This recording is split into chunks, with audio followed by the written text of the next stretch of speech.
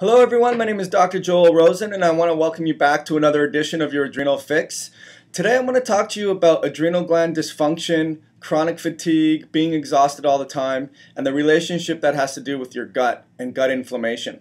A lot of my patients always ask me, hey doc, what's a good supplement for adrenal fatigue? What adaptogens should I go on? What hormones should I use? And I always tell them, let's get to the cause of the problem, because then if we look at the cause and figure out why you are getting uncontrolled inflammation, then we can try to halt that process and get to the actual cause of the problem. So today I wanted to talk to you about a couple terms you probably have never heard of and need to know about, because if you're still suffering, you haven't addressed these.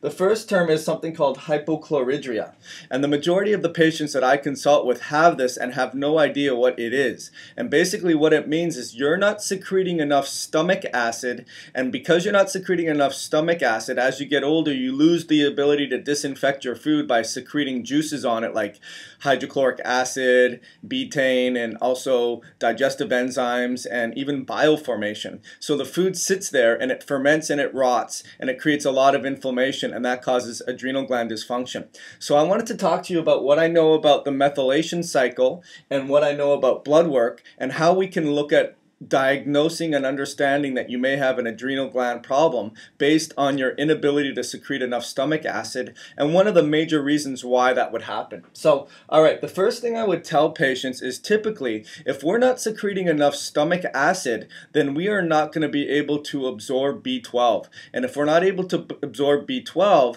then we could tend to develop a macrocytic anemia where your red blood cells and your hemoglobin and your hematocrit is lower than it should be, not necessarily from a lab range, but from a healthy range. And then what happens is your red blood cells, the size, the concentration gets bigger. They aren't able to mature and get smaller. But that may be missed based on looking at a laboratory range for blood work. So what I wanted to tell you is this: for female ranges, we tend to look at MCV, MCH, and MCHC.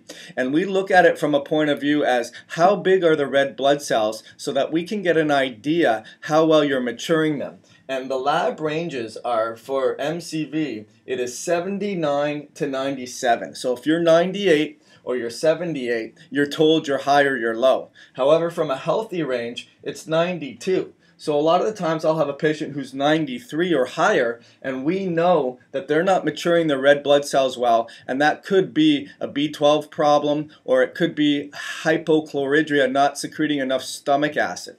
We also look at the MCHC, and on the high end it's 35.7 and 36. So that's not a huge difference. And then we have MCH, and it's about 30. So the big one is MCVs. The other thing I wanted to talk to you about is looking at your folate cycle. And a lot of the times we'll see a lot of people that have over 1,000 in their B12 levels. I just saw someone the other day at over 2,000, and many doctors will conclude, well, there's no way you can have a B12 deficiency because you're so high. But the problem is that's measuring your serum B12 levels and not your red blood cells or even your white blood cells level, and how much is actually penetrating into the cell. So a lot of the time when we do a serum test and we see it so high, we don't discern whether that's oxidized B12 or it's reduced B12, meaning it's available for use. And the majority of the time, if you're that high in B12, then you have a blockage of your enzymes and you're not able to get that into the cell and be used for energy production. So how does this have to do with gut inflammation? Good question. Let's say we have an H. pylori infection. If we have an H. pylori infection, then chances are our neutrophils are going to be very high. And a lot of the times I see patients whose neutrophils are greater than 60%. In fact, when you look at the lab ranges, it doesn't even give you a range of where it should be. But typically it's going to be greater. So I see a lot of patients that have a 70% neutrophilic breakdown. And that's a concern because we know based on that there's an overgrowth of unhealthy bacteria. H. pylori being an unhealthy bacteria. So let's say we have high neutrophils and then we see that we are not digesting our foods optimally, then maybe we're going to start to see our red blood cells be deficient in B12 and they're not maturing.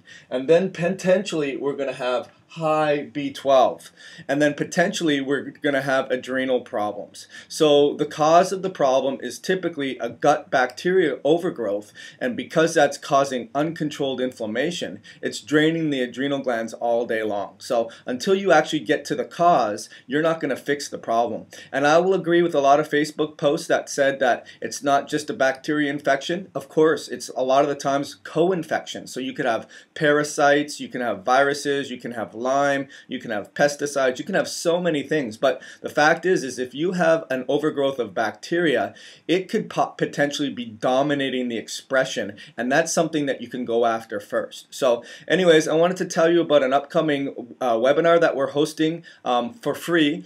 You can click on the link below this YouTube page, and you can opt in for free, and we are going to go over in depth more of what we're talking about and how you would overcome this. My name is Dr. Joel Rosen. I am an adrenal fatigue recovery ninja, and if you liked what you heard, please subscribe to my channel. Make sure you share it or you like it. Go over and see me on Facebook at Adrenal Fatigue Society, and make sure you check out my blog at adrenalfatiguesociety.com. My name is Dr. Joel Rosen, and I look forward to helping you recover with your adrenal fatigue nightmare. Thank you so much.